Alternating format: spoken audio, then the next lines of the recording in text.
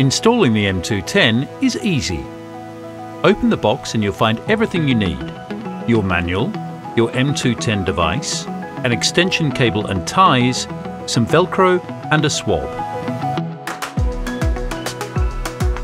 This is your serial number.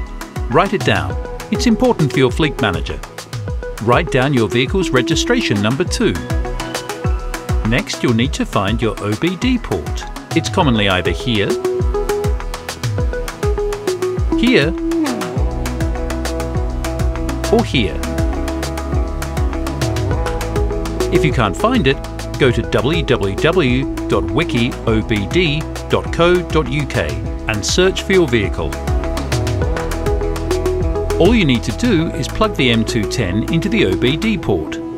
Make sure it's safely plugged in and it doesn't interfere with driving. If the device is too close to the pedals or could obstruct driving in any way, you might need to use the extension cable provided to position it out of the way.